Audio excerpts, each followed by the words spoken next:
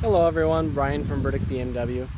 With the warm weather quickly approaching, I just wanted to show you guys how to quickly cool off your car using some very simple buttons on your key fob, as well as using some comfort ventilation options that you have within your iDrive menu. To demonstrate, for one, to roll down all the windows using just your key fob, all you're going to want to do is press and hold the unlock button.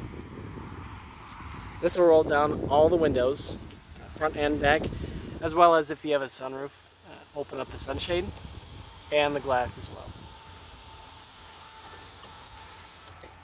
To close this, on some models you may be able to just press and hold your lock button, but on this one in particular, what we want to do is go to our door handle, hold down the three little ridges, and the windows as well as the sunshade will start to go back up. Now quickly going in and showing you the comfort ventilation. I'm just going to turn on the car real quick. I'm going over to my vehicle. In here, if we go to vehicle settings, scroll down till you'll see climate functions. This may look a little different on your car, but basically you want to find where your climate menu is and then go to comfort ventilation.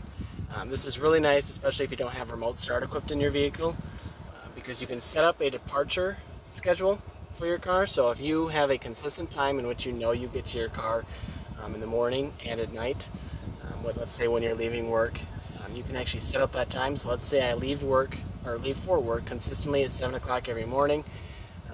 I can have this turned on, and that'll just start kicking on the fans, bringing the cabin to about 72 degrees. And then same for when I leave work. If I just select this here, I can also select it for whatever time it is I'm leaving work. You can also activate now, so when the car is off, and you hit this and you go to this climate control menu and hit activate now. When I activate it and get out of the car, you can see the fans still stay on. And when I close the door, might be a little hard to tell, but